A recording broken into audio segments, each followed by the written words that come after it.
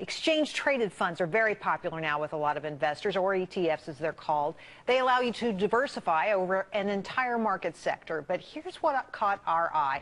The amount of money investors pumped into ETFs hit a new record in 2012, $187 billion. That's far more than the previous record set back in 2008. So is this where you should be investing? Wayne Kaufman, Chief Market Analyst of John Thomas Financial, joins me now. So ETFs, a lot of mutual fund or a lot of financial advisors like them because they're cheaper than actively managed mutual funds.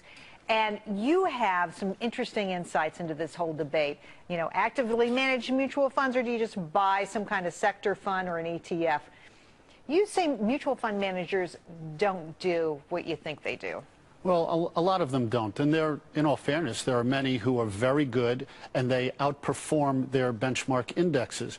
But too many of them are closet indexers. They just want to mirror the benchmark, and they essentially get paid for doing nothing. So let's explain a little bit. Closet indexers, meaning they buy everything in the index. Let's say they buy the S&P 500. They're a large cap mutual fund.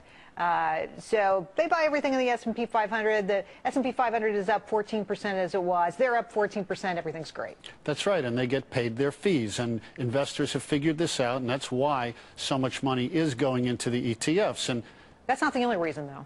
Well, that's not the only reason, but they're cheaper. I mean, the fees are typically lower than the fees are lower, and it makes sense. Investors are smart for doing that. Mutual fund managers frequently need to own so much. They're over-diversified, so they can't really outperform. But there are some who do. So if investors, though, if they buy broad-based ETFs, then they have exposure to the market, and it's hopefully for them not as volatile. But if they buy sector or even one level lower, industry group ETFs, they may be surprised at the amount of volatility that they still have to put up with. All right, here's what I like. You're bullish for this year. I say next year, but it's next year. It's this year. It's 2013. Why?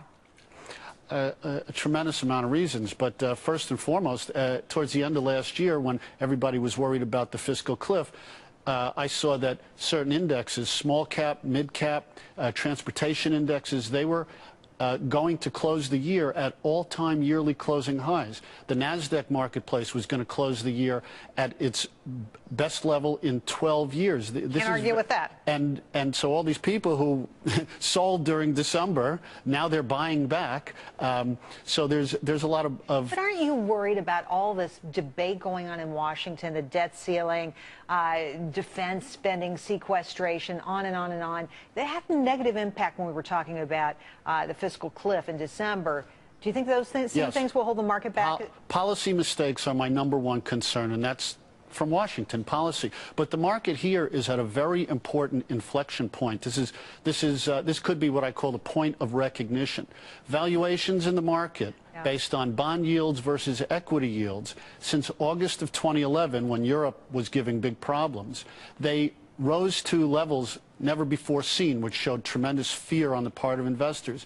Right now, they're back in the lower part of that range.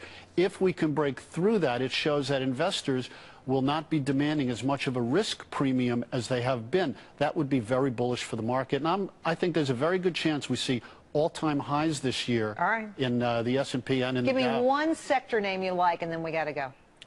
Well, I didn't get a compliance approval for a name, but I'm bullish on financials and on consumer. All right, that gives us a lot to chew over and mull over. Wayne, thanks for coming on tonight. You're very welcome. Really appreciate it. Happy New Year. Same to you.